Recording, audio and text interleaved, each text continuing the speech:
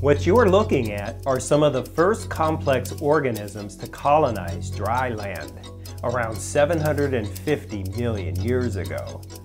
These are lichens, which are fungi that have captured photosynthetic algae or cyanobacteria into their hyphal tissues. So they're not a single organism, but a composite of 2 or sometimes 3 different genomes. Lichens are well known for being early pioneers onto newly exposed rocks and facilitate the establishment of plants and animals that arrived later. But on our ancient planet, were lichens really first onto land? Probably not, according to recent molecular evidence. The fungi, however, are good candidates for establishing themselves onto land prior to vascular plants or animals. And that's what this video is about, the fungi, or fungi, which is another common way to pronounce this large biological kingdom. There is now fossil evidence that the first fungal spores with hyphae accumulated in ancient estuaries 1 billion years ago, in what is now the Canadian Arctic. The first land plants don't show up in the fossil record for another 500 million years.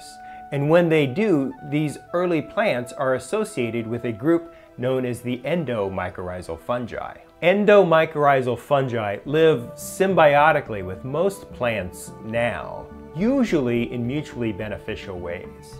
But if we go way back, 480 million years ago, to the Ordovician period when things like mosses were first establishing themselves onto land, we often find that they are associated with endomycorrhizal fungi.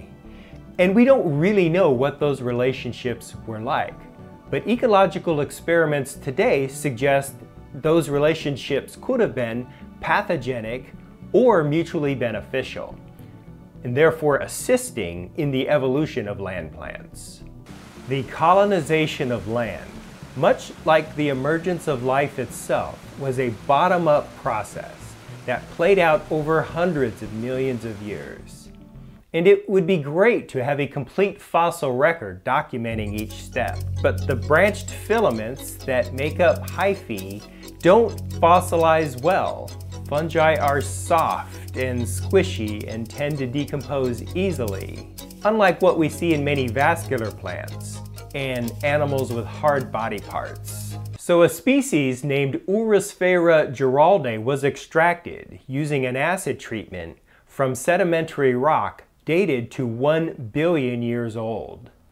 The microscopic spore and hyphae appeared fungus-like, and it even absorbed light in the same way that chitin does. Chitin is the complex polysaccharide that makes up the cell wall of most fungi. Chitin is what gives fungal hyphae and the larger growing mycelium its hydrostatic properties to permit exploitation of small confined spaces. Other noteworthy fossil fungi include Tortotubus from 440 million years ago, or Prototaxides from the Devonian period. Prototaxides was a large, wide, and tall fungal structure that may have dotted the landscape long before things like fern forests and gymnosperms were around. So what kind of an organism is a fungus? Bryce Kendrick has worked professionally as a mycologist for decades and offers this definition of a fungus. They are absorptive heterotrophs that usually produce spores with chitinous walls and often have multinucleate walled hyphae. So a heterotrophic organism consumes other organisms. But unlike plants, fungi are not photosynthetic. And unlike animals, fungi are not phagotrophic, which means an organism that ingests chunks of food.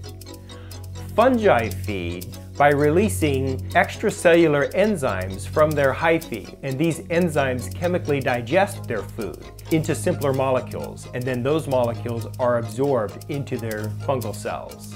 Complex molecules like lignin and cellulose that are found in woody plants are especially difficult to break down. And so wood-decomposing fungi use enzymes like ligninases and cellulases for the job.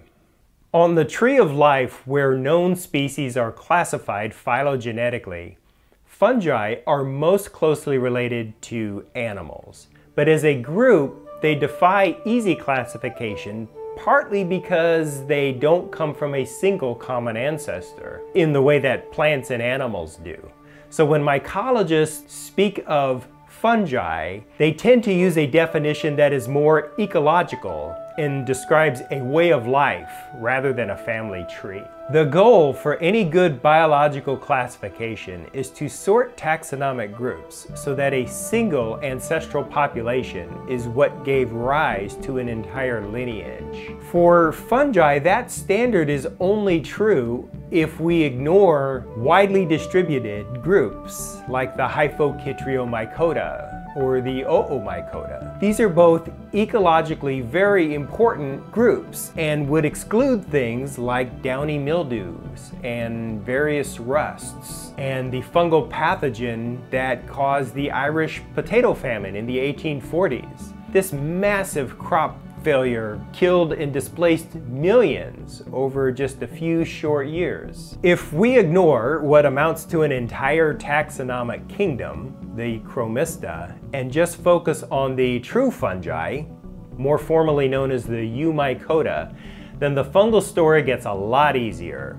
Currently just 8 phyla recognized, and these 8 phyla represent about 100,000 known species, and many thousands more remaining to be discovered. The 3 most basal groups, along with the chromistin fungi, are often referred to as zoosporic fungi because these are basically aquatic species with some type of flagellum that allows the spore to swim towards food or a mating partner. In the later groups, the flagellum has been lost, and so spores are dispersed in any number of ways, including things like wind, animal vectors, or even raindrops. Spores are the reproductive cells of a fungus.